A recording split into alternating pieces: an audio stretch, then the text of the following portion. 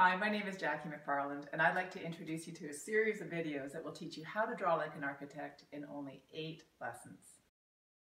These videos were created for my first year students in the Bachelor of Applied Interior Design at the Mount Royal University in Calgary, Alberta, many of whom had never even picked up a pencil before, and I was just amazed at the success. So this was the course outline for the Design Tools course, and over the course of, well, it was actually over 10 weeks, but the videos were over an 8-week period. And this is where students started. This is the very first drawing that they ever created. This is just a for instance of their level of drawing. And by the end of the course, and the intent was to be able to get them to draw a perspective, they were able to accomplish this. So here's the perspective that this particular student ended up drawing. This is an actual space in the interior design students or studio. And here's another for instance of a student's level of drawing at the very start of the class, and then by the end of the class being able to accomplish a drawing like this. This is actually the entrance to the interior design students at the Mount Royal University program.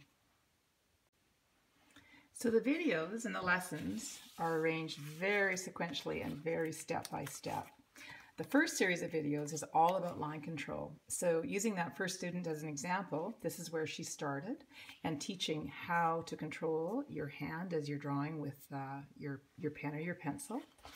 And again, just very, very simple exercises, learning how to get your pencil from point A to point B. The second lesson now is getting a little bit more into the lessons pertaining to architectural drawing. And this is now using a drafting technique. Here's an arrangement of geometric forms. Freehand is always very, very important. Arranging them in terms of plans and elevations, which then transferred into more three-dimensional representation using isometric drawings. And you can see, of course, freehand is very important here, but in a controlled fashion. The fourth lesson now is delving into perspective. So this is called cubes in space, and at the same time, still building on line control, still talking about proportion and layout on a page, but dealing more with perspective, which then advances to this next exercise, which again using those geometric forms into drawing a perspective of them.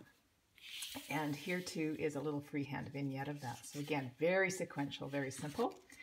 And now students are learning how to draw with typical drafting conventions. So here's plan and elevations, and then a little freehand perspective of this particular space, and also learning how to dimension and how to label drawings and how to reference drawings. So very, very typically.